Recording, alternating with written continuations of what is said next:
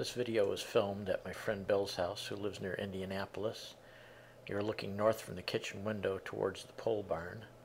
The bird at the feeder is a Carolina chickadee. To attract a certain variety of birds, his wife, Janice, puts grape jelly in the bird feeder.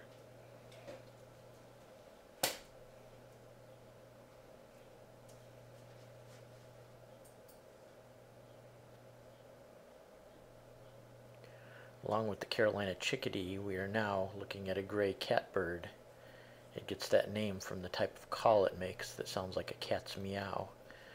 Watch the bird moving its head around, up and down, back and forth. It's watching out for two other birds off in the distance that are watching it.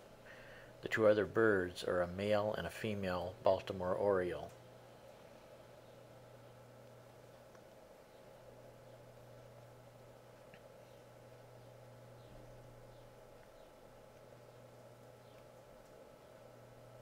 Here you see the gray catbird return.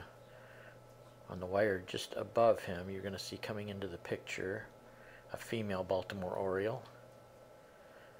She chases him off even though he protests.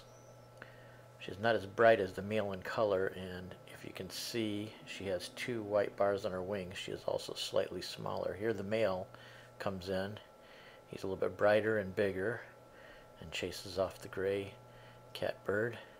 He's got one distinctive white line on his wings.